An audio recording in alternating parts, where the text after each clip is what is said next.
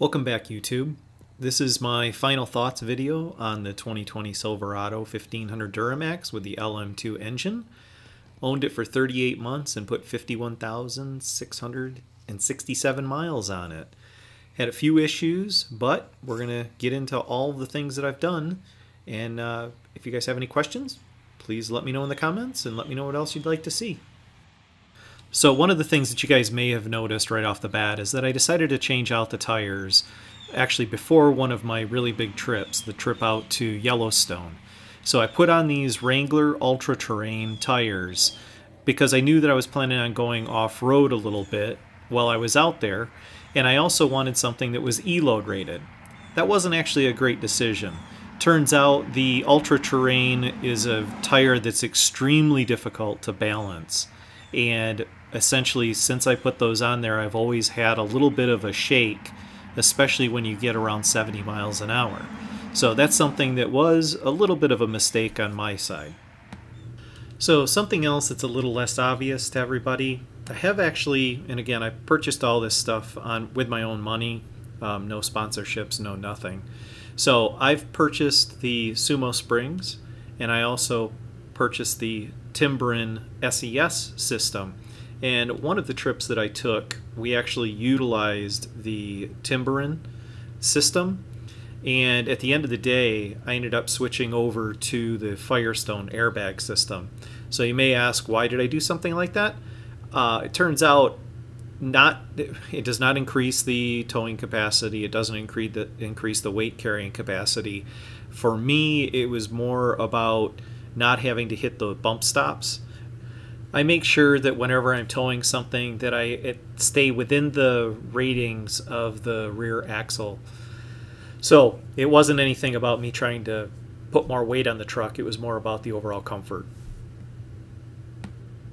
And speaking about comfort, I ended up waiting until Rancho had the RS9000 adjustable shock absorbers ready, which turned out to be a little bit later due to the overall, pandemic and everything that shut down. So I did end up replacing the shocks, and here's the part number. It's the RS999198, the RS9000XL shock series that were installed on the truck. I took those off before I traded it in. So here's the shock before it was actually released and extended so it could go on the truck.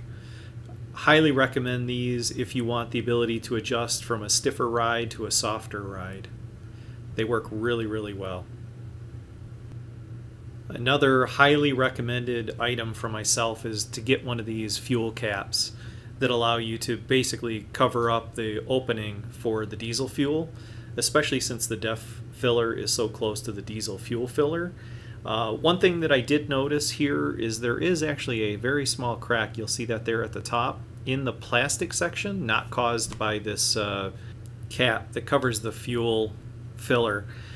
Sometimes we drive in dusty environments, and I think it's personally really good to have something to be able to keep that dust and any DEF from potentially getting in the filler. So next I'd like to go through and talk to you guys about some of the statistics for the truck. So after 51,668 miles, overall I was averaging 15.6 miles per gallon. I try not to reset at least one of the two trip odometers that exist in the vehicles. That way I'm able to track the overall fuel economy that I get when I own the vehicle. Now granted, something that I haven't said is basically over 50% of the time this truck was actually towing one of my trailers. So 16.5 miles per gallon for over 26,000 miles worth of towing, I think is super great. So I don't expect that I would have gotten that with any gas V8 truck. So now let's talk about brakes. The truck, after 51,668 miles, had 80% available on the front remaining and 88%. Nothing was done with the brakes. General Motors with their Duralife rotors, those things work great. In theory, the front brakes should have lasted 258,000 miles, give or take a few, and the rear brakes should last 430,000 miles. Now, I live in Michigan. We have a lot of snow, salt, on the roads, and my expectation is that rust would take over, and the brake life monitor doesn't take into account that type of use. It only takes into account the amount of wear that could be created by the force that you put on the brakes at any one point in time. So in theory, they'll last more than the life of the truck, but in Michigan, my guess is I'd be replacing them in a couple of years. Next, we'll take a look at some of the fuel economy numbers. The best that I was able to achieve over a 25-mile span was 48.3 miles per gallon. Over a 50-mile span, it was 36.6 miles per gallon. And over a 400-mile span, it was 30.6 miles per gallon.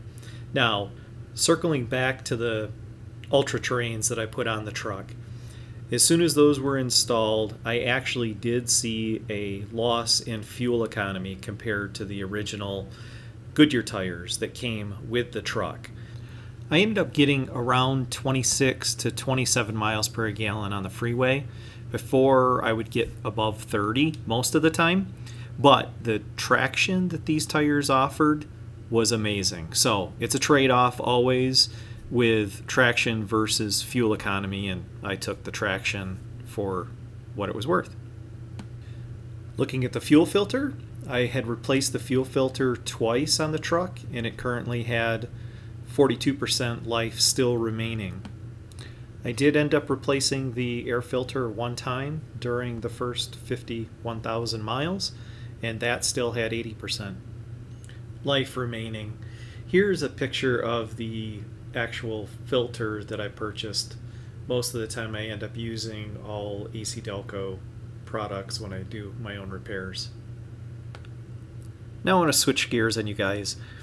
When the truck was just over 2 years old, I actually took it to Yellowstone National Park. We took a trip from Michigan all the way out to Yellowstone, came back through Kansas, and made one monster loop. This trip was actually fairly uneventful. The one thing that I didn't care for so much was, of course, the exhaust brake, the way that that works. I'm hoping that future revisions of the truck, they'll update some of those things. But after returning home, here's what I found. After all those miles of towing, basically there was a cross-threaded bolt there. I stopped at a drive-through and basically started hearing this little bit of rattling going on, so got underneath the truck and found that the heat shield was actually loose. So this was during pandemic times, of course, and trying to get parts for the truck wasn't a very easy thing to do, so it was my first opportunity to rent a Ram Cummins 2500 from Enterprise Rent-A-Truck. Again, GM did end up paying for some of the truck, but of course not all of the rental. I end up, towing a lot, so this was my opportunity to actually try out a Ram Cummins pickup truck. And it turns out this wasn't the only time that I had to do this, but there's more on that to come. So after receiving the truck back, it took about 3 weeks for them to get everything fixed. They had replaced a bolt also in the exhaust, so I decided to get under there and take a look. And if you'll notice the one wire, it actually looks really taut. So I ended up moving that wire. This was basically an inspection of all of the different spots. I was trying to figure out which bolts they had replaced, and it's a little bit difficult for me to tell. So you'll notice after I moved it, there's a witness mark on the metal there where the wire was at, and there's also a witness mark right there where it was up against that one bracket on the exhaust, but I'm also not sure how the routing was really supposed to go, but this tended to relieve a pressure point that I was a little bit concerned about. So that brings us to this last Easter.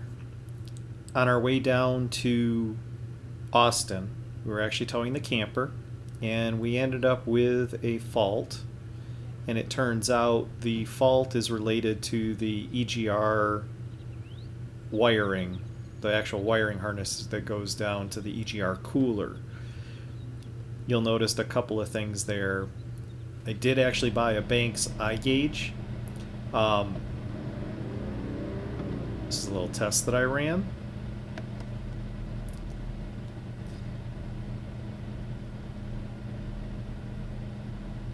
So the engine actually shifts a little bit.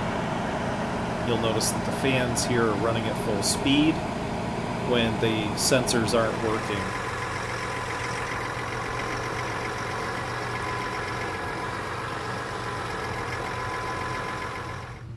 So it seemed like every time that you would let off on the throttle, the wires would get moved, the sensor would go bad. So I ended up zip tying the harness to get it so that it would not be interfering with the sound deadening material, and that tended to work okay for the rest of the trip. Once I got back, I ended up doing some more evaluation here and figured out that it is that wiring harness. It's at the Y location. Depending on how you bend it would determine whether the sensor for the EGR cooler would actually be reading or not. The fans would come on full blast. So I did all this before I actually took it to the dealership. That way I had something to basically show them how to reproduce it. It's not something that was going to get better on its own, but I needed to make sure that they had some place that they could look at and get it repaired. So this was the second opportunity that I had to rent a 3/4 ton Dodge Ram with a Cummins engine. GM did take care of all of the repair costs for fixing that particular problem, but they didn't pay for the truck, which I was okay with. You guys already know, based on my last video that I posted, that I'm going to stick with the 1/2 ton, at least for this next truck that I'm going to be driving. The inline 3-liter GM diesel, I think, is a super smooth engine. The transmission is amazing. Going to the Cummins with the 6-speed, you just don't have it. The frame is stiffer actually on the 1/2 ton than it is on the 3/4 ton Ram. So overall ride quality is much better. Steering quality is much better. As long as you're not trying to tow something that's absolutely huge, the 1/2 ton Chevy Silverado is the way to go. Now, one of you guys has made some comments about the truck itself and the tailgate. Just to show you guys, I did replace the tailgate, and I did end up changing out the LT badge for the LTZ. I ended up having to move all of the interior items from the original tailgate with the hole in it over to the new tailgate, which was from a junkyard, but it was still in excellent shape. I wanted to make sure that the paint matched, and that's the best way to get it done. So if you guys have any questions, any comments, please feel free, throw them in the comments section. If you haven't subscribed, please subscribe to the channel. The LZ0 now has 500 miles on it, so I'm going to be ramping up, running very similar tests to what I ran with this one. So I look forward to giving you guys content.